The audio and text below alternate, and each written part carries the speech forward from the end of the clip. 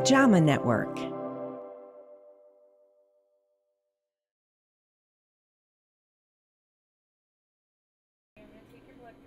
Controlling blood pressure is an important part of maintaining good health.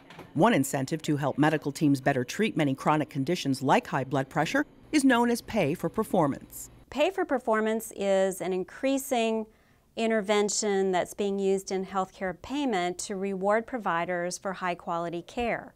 Dr. Laura Peterson from the Michael E. DeBakey VA Medical Center in Houston and co-authors conducted a randomized controlled trial at 12 VA hospital outpatient clinics. Researchers offered financial incentives to primary care physicians and medical teams, including nurses, pharmacists, and support staff who treated patients for hypertension according to practice guidelines. There was also a control group who did not receive financial incentives for providing guideline-recommended care. Patient medical records were reviewed every 4 months, and the groups were compared for the number of patients in each who were treated according to guidelines. We reviewed the chart to look and see whether the blood pressure was controlled or whether the clinician prescribed guideline-recommended medications.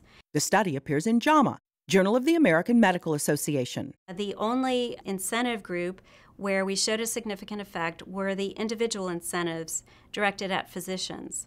Researchers thought offering financial incentives to the team rather than the individual physician would increase overall performance. We did not find an effect for the practice level incentives. Often the team concept wasn't fully executed. Participants were very aware of the relationship between their performance and the rewards. And we're interested to see how they were doing in terms of what it would mean for their paycheck. There has been concern that offering financial incentives would lead to overtreatment, but researchers say that was not the case. This should give some insight and reassurance to people that are concerned about unintended consequences of pay for performance.